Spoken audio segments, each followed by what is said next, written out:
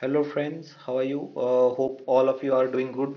So in this video I am recording this video very late night. I am already on work, but looking at the significance that the exam and the placements are approaching, so I thought of making an important video on which are the important questions of Java that you should be prepared for the majorly and prominent and most branded companies which are coming in the upcoming next weeks. So, without wasting any time, let's get started. What are the questions that you should get prepared? First of all, let me tell you that these questions I am providing you with the questions, but later after this Sunday or on Saturdays and Sundays, I will be providing answers to these questions as well. So, but now I don't have time for making the answers video also. So please bear with me. I am providing these important questions to you. So be prepared. And after I start giving answers. You try to compare with it. Because as you know, I am a working person, so there is a huge crunch of time. So I don't get time for making video. You can see I am recording this video at late night 12. So please, so in this video, basically I will be not discussing, I will be telling you the questions, and you should prepare those questions from your notes. You should relate those questions to your project. So let's get started. So basically, from where to start? We will be starting from the basics.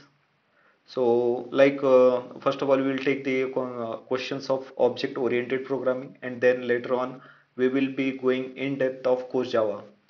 So your interview might start in this way. What are the object-oriented concepts? What is difference between object-based, object-oriented, and fully object-oriented language? So in this question, you should be able to give the definition along with the examples from your notes and project. Don't go on the net and find. So because interviewer is very clever that he will catch you on this. So next question would be like, what are the advantages of object-oriented programming? So you should be able to give illustrative answers with examples here. And quickly, next question would be, what is the class and object? Give real life examples. So here, exam interviewer will be checking the depth of your knowledge and how much understanding do you have of object-oriented programming. The next question, sorry guys, I will be a bit hurry in taking the questions. So I will be providing you answers, but hopefully I will be providing you answers by this Saturday or Sunday, not now.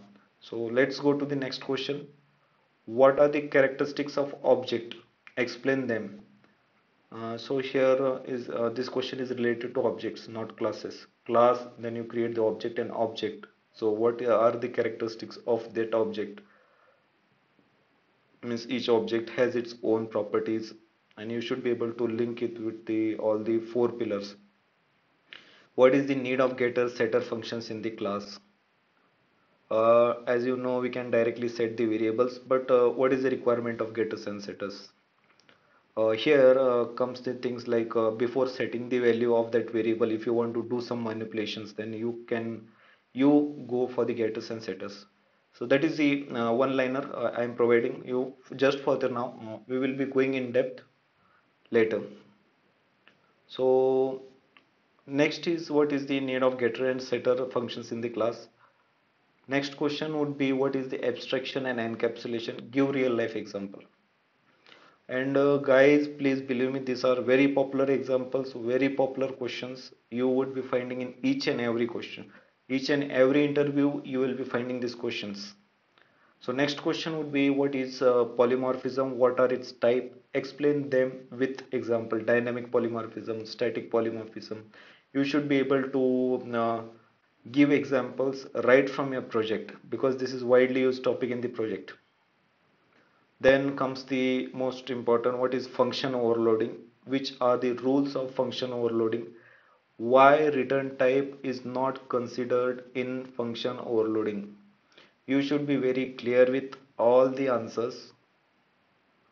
Next is what are the types of hierarchy, when to use which one.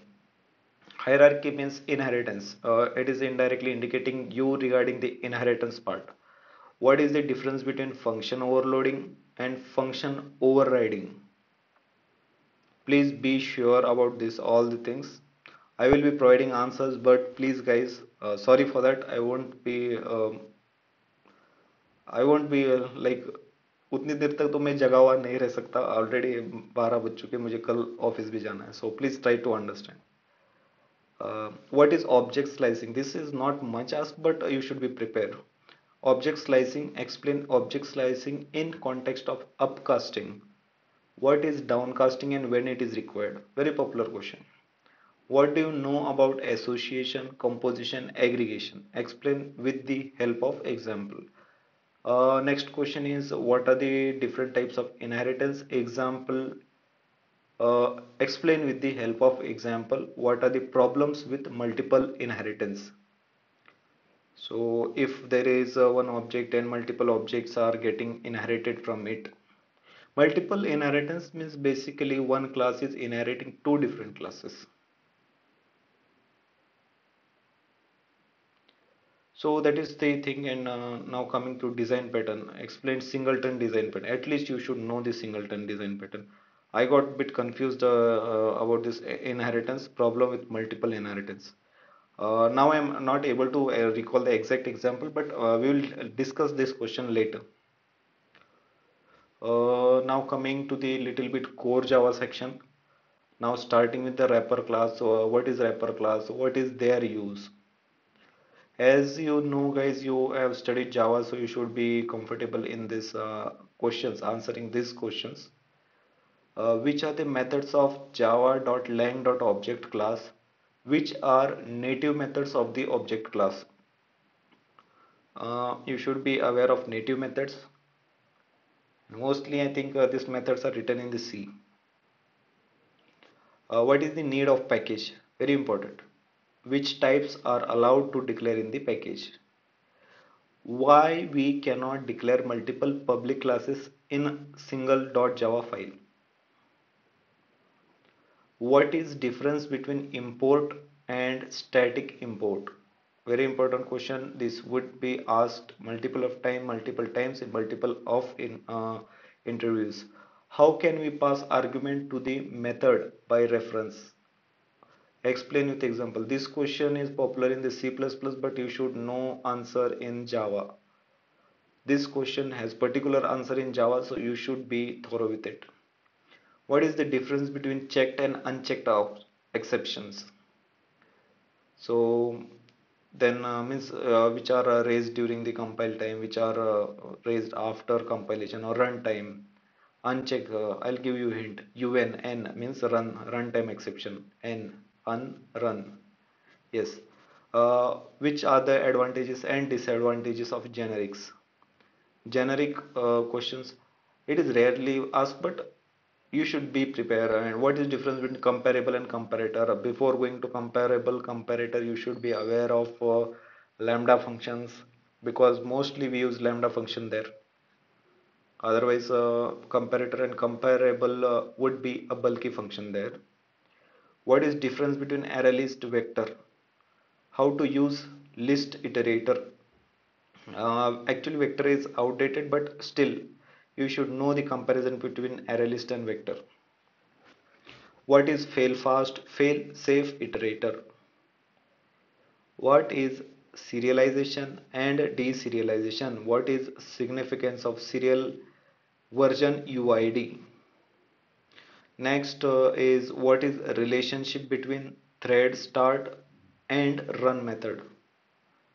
So when we create the threads, we first start the thread, and when the thread when we start the process, that thread dot start process gets started, and after starting the process, what to run, that part is written in the run method. When we should create the thread by implementing runnable and extending thread class. So these are the two methods by which we create the thread. So you should know when we create it by runnable and when we create it by extending the thread class. What is functional interface? Which functional interface are predefined and where they are used? Then the last question I would tell you is the what is significance of filter, map, flat map, reduce operations. These questions are not only popular in the Java, but these questions you would be able to see in the JavaScript as well. Most popularly, you would have come across dot map and dot filter function in the React applications. In which scenarios they are used? So thank you guys. These are the Java questions. Um, I am busy, but I want you to get prepare till I provide you answers because for me providing you the answers it would take time. But as you are already in the flow, so you please prepare for it. Thank you. Any things which I need to add in the my answers or any content that I need or whichever the important questions. Guys, if you prepare these questions, around 80% interview is over there itself. Be thorough with these questions. These are the most popular, most asked questions. Thank you guys. Thank you. Happy weekend. Not weekend, season of placements. So don't wait for my answers. I will be giving you answers, but that would be helpful for the next batch because I will be preparing answer then making video, so it would be taking time. It is not a quick process. So thank you guys. All the best.